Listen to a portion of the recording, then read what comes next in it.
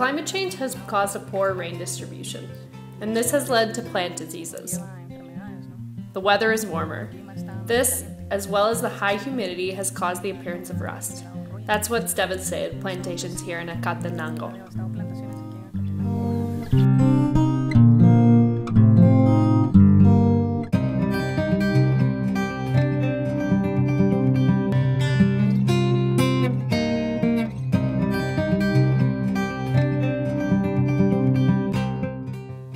We have 40% of the affected plantations.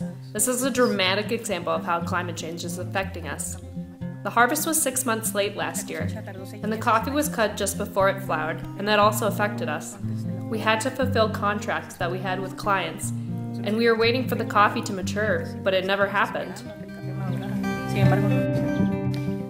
You can see the small-scale producers and farms are stumping their plants to regenerate leaf tissue. What I'm hoping for personally is that the plants will sprout, and if the weather continues to be like this, the same crop will be affected again. So we have fallen into a cycle where we're investing, and it could be that we don't get good results. The last 3 winters here, there have been a lot of landslides in all of Guatemala. This comes from Hurricane Stan.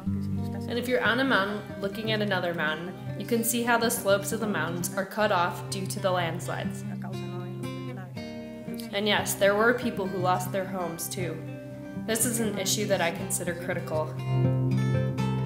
And here we go again with the poor distribution of rainfall. It can't be from anything else but climate change.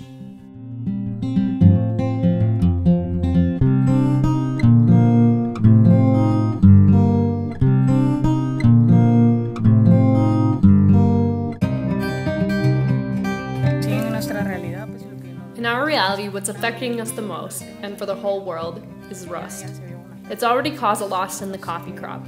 We've been looking for a Colombian or Castillo variety. We're looking for the seed, but we don't know where to find it yet. So it's a decision that requires a lot of information. What we do know is it doesn't give a very good cup, but we're not sure.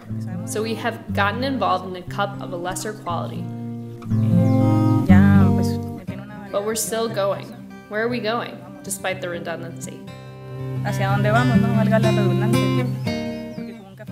Well, with especially coffee, you can manage your business and contracts. You work in fixed prices, you can run a business without risk. So we are trying to see how you can commercialize this variety. It's something we don't know how to do with this type of cup. When you try a cup of Bourbon or Típica, if they're an improvement over Catahuaí, this is what the majority of specialists or tasters handle. What I do know is that, for example, the rust totally affected the Bourbones and Típicas, which are considered the varieties that give you the best cup. It's sought the most by the clients, and if you have just the Típica or Bourbon, they pay you much better. It's part of the business. All of us are tied together, no? Producer, consumer. So shouldn't we make a fair wage, be more visible, have more information available to the consumer? I have seen with roaster clients that they have entered into, and it's trendy, direct trade, and I think it's something good for the economy. It's better to operate with a concept of associates.